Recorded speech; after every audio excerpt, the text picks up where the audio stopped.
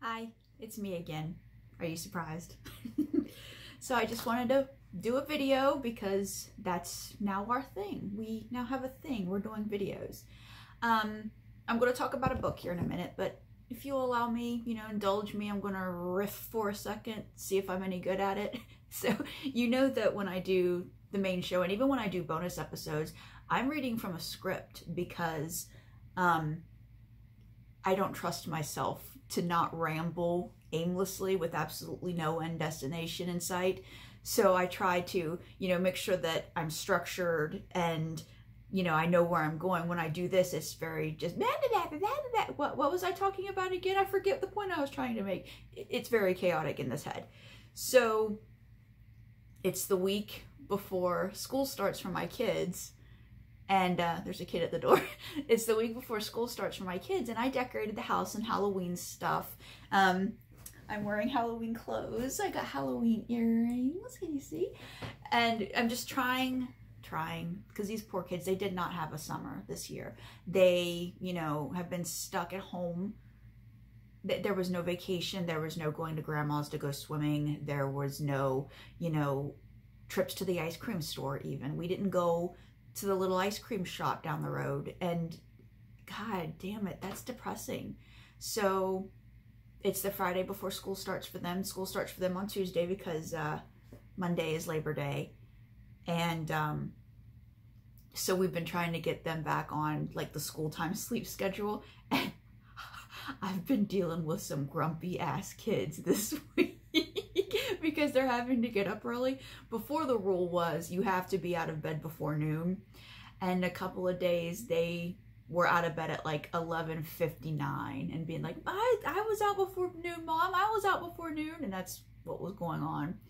So tonight I'm going to take them to Sonic because, I mean, we've gotten food delivered and we've gotten drive-through stuff, but I mean, we haven't been able to go to a restaurant since March, maybe even earlier. I think the last time we went to a restaurant was on my birthday, which is at the end of February. And I mean, we still can't. We're not doing that yet. So we're taking them to Sonic, where at least it feels kind of like we're out. We'll eat in the van, and they can get ice cream there. So it's at least something. It's kind of a nice little thing before school starts. We're going to go see some friends tomorrow and let them socialize a little bit. Safe social distancing stuff outside. And you see, I had a point, I lost it. That's why we need the script. But that kid is distracting me. There's a Dutch door at the my writing room. It's an add-on, so you have to step down into it, and the door that connects my writing room to the kitchen / dining room is a Dutch door, and it's got a great big window in it, and I'm just watching my youngest son just pacing by the door. He knows not to disrupt, so we'll be okay. So yeah, we're going to Sonic tonight. Grumpy ass kids, they're going to be doing assessment testing for the first day or two next week, which is never fun.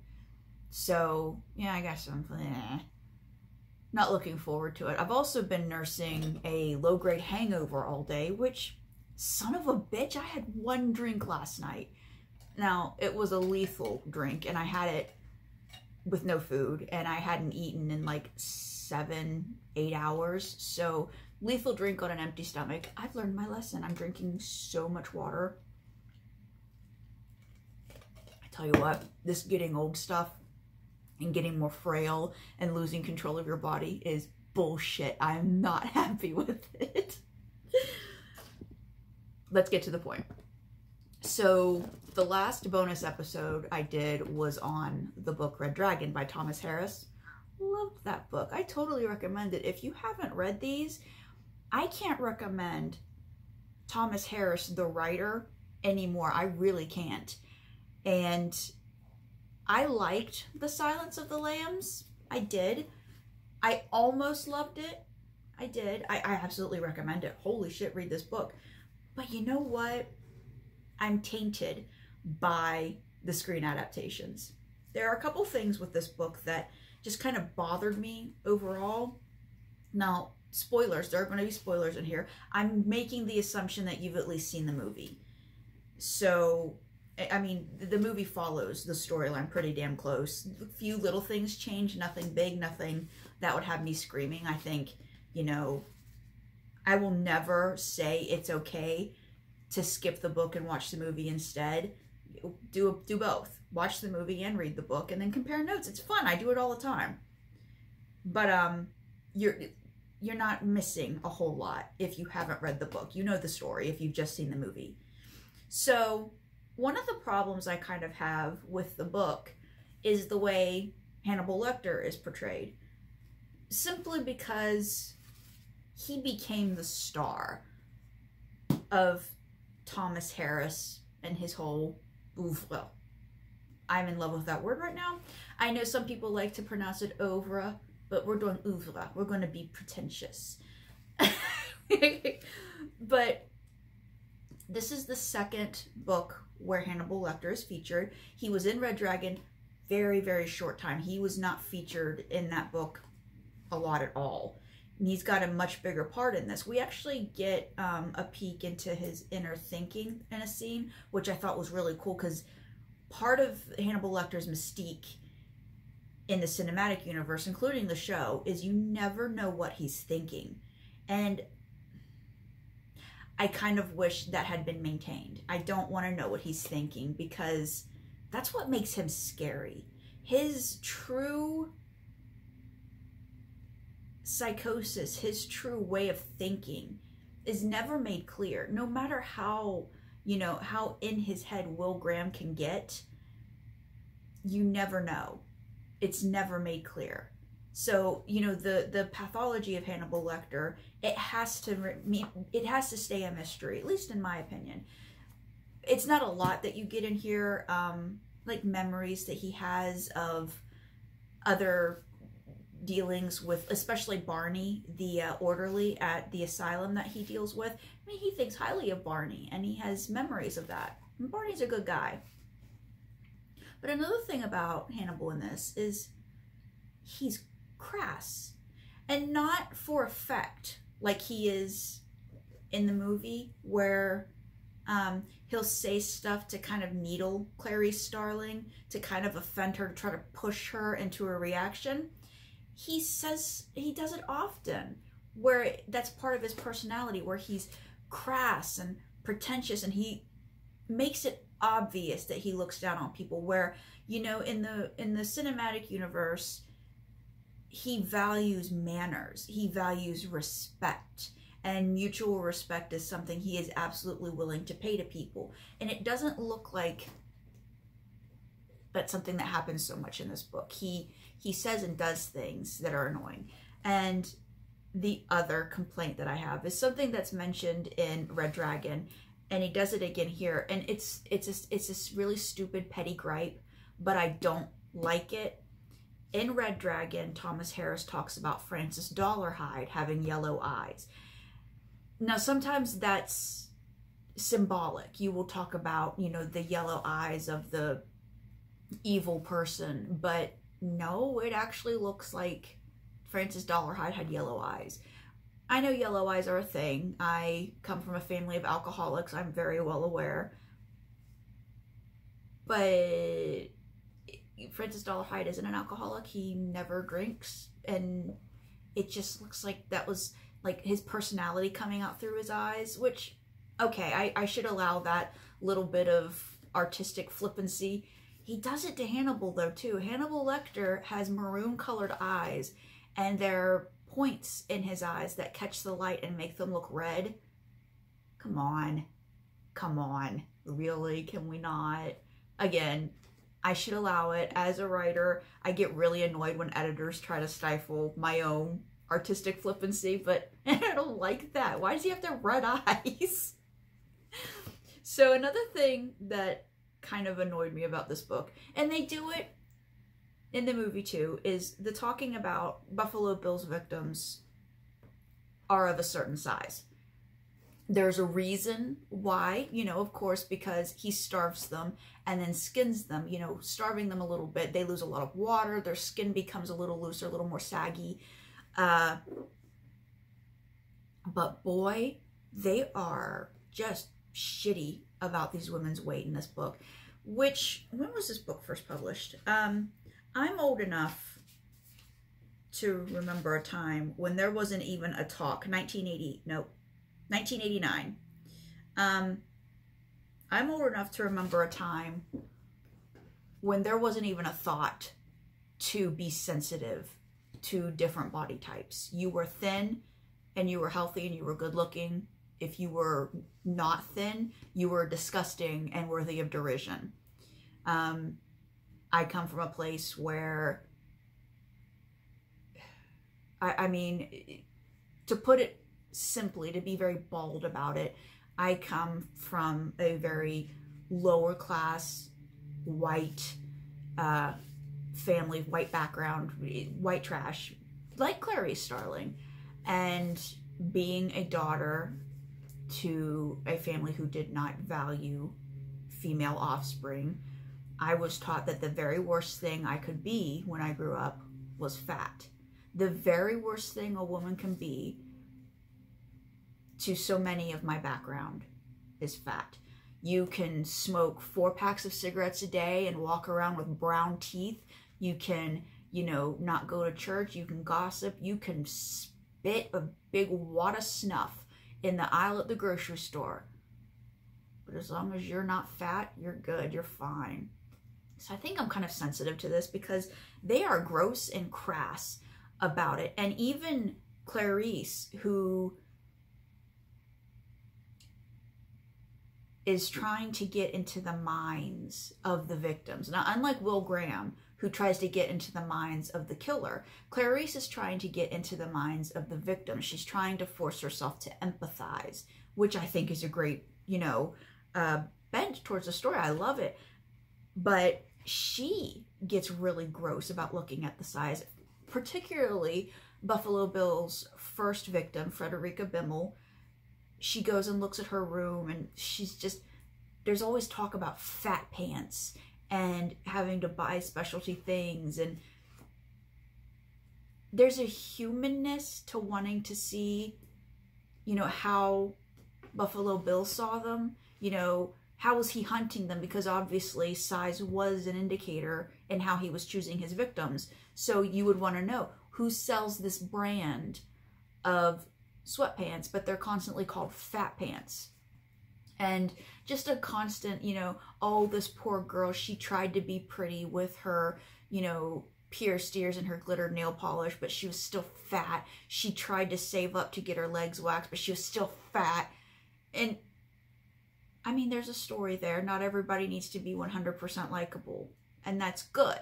That would actually annoy me. I don't want 100% altruistic people. I want flaws. But oh boy, that one got to me.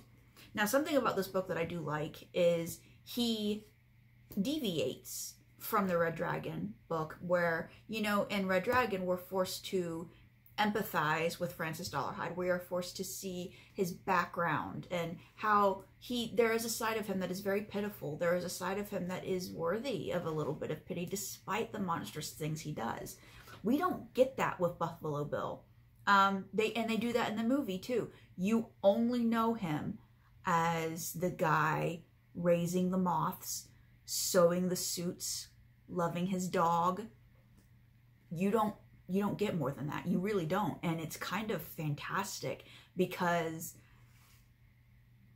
you know, true crime as an entertainment form is kind of big right now. I feel two ways about it. As, you know, I am a fan. I like learning about that kind of stuff. But on the flip side, I'm kind of grossed out by the people who become fans of the killers. That's kind of gross, right? Am I wrong? Am I off sides here? I don't like that. So I feel two ways about being a fan of true crime. And, you know, true crime documentaries and podcasts, they do tend to talk about the backgrounds of the killers. They do tend to talk about, you know, there's always something, there's always a background. You know, you rarely hear about someone who goes on these monstrous sprees, who came from a well-adjusted family where they were loved and, you know, there are no complaints. There was always something that messed them up. There's also a thing with head injuries. There's a really big line of, you know, famous serial killers who experienced massive head injuries as children. Not all of them, it's not universal. But I really liked that we didn't have a sad sap story about Buffalo Bill fed to us. He's just a bad guy. He's just a mess. And he dies very... There's no... With Francis Dollarhide, there was a scene, you know? He really hurts Will Graham in this fight where he sneaks to their house and, you know, he catches Will Graham in like a field and attacks him, and he really damages Will Graham before Will's wife actually kills him. There's a scene there with Buffalo Bill with Jane Gum. There isn't. He gets her in the dark, Clarice, and, you know, he's watching her because it's a game. He really likes hunting people in this labyrinth of a basement that he has, and he likes to watch them in the dark through his goggles. And it's the same thing in the movie. She hears the gun cock and spins and shoots him, and that's just it. He's put down like a rabid dog. And there's something, I really like the way that's handled, actually, because he doesn't treat his victims like humans. He doesn't talk to them. He doesn't relate to them. And the fact that the author of the book in turn treats him that way, where you know he's a human, but he is a monster, and that's all you see him as. I like that. I really like that. So I do like this book. I had some problems. This book, famously, male authors can sometimes miss the mark when they're trying to write a female lead. But I think Thomas Harris did a great job. And he's doing something that's much more complicated than just a strong woman. He's writing a story about a strong woman trying to make her way in a very male-dominated power structure like the FBI. She's not just trying to work her way up in a business world. She's trying to work her way up in law enforcement. So she's competing with men in, you know, firing guns. She's competing with men in intellectual ways, and it shows. And it shows the way she's both dismissed and objectified. There was thought put into that, and I really think that's great. I'm 5 chapters into the next book in the series, Hannibal. So far so good. It shows the way things worked out for Clarice after her star rose suddenly after killing the Buffalo Bill serial killer. And so far, if you've seen the movie, we're doing all right. They stuck with it pretty well. And I think that's all I wanted to talk about today. If not, well, I won't remember anyway. So it's starting to get to be about that time. So I'm gonna take my poor little kids out and treat them to a nice dinner before they have to go back to school. And I hope you are staying safe.